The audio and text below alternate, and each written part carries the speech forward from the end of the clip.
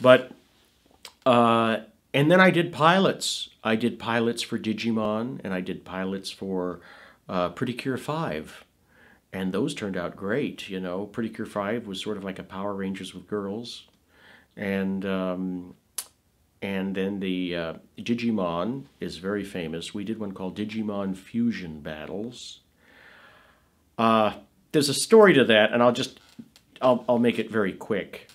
I made some really what I thought were fantastic pilots for Digimon. Okay, really great pilots.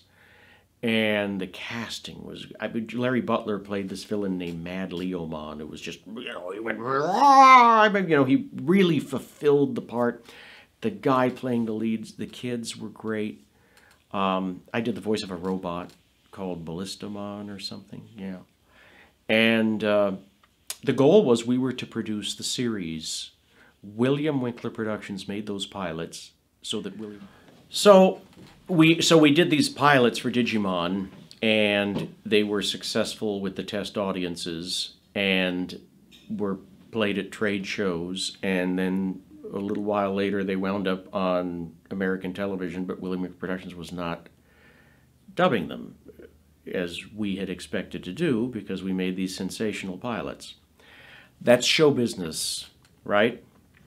So we just moved on to the next thing, which was, by the way, I will say that when I did, out of curiosity, I looked at the show that was not done by us. In fact, I saw some of the pilots that we dubbed, and then when it went to series, I thought it was the most abysmal dubbing I'd ever heard.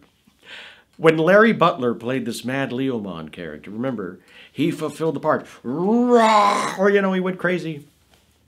And he made this grand entrance, I remember. And then I saw the scene of the final dub, and it was just so meek and mild and no energy. I thought, oh my God, you know.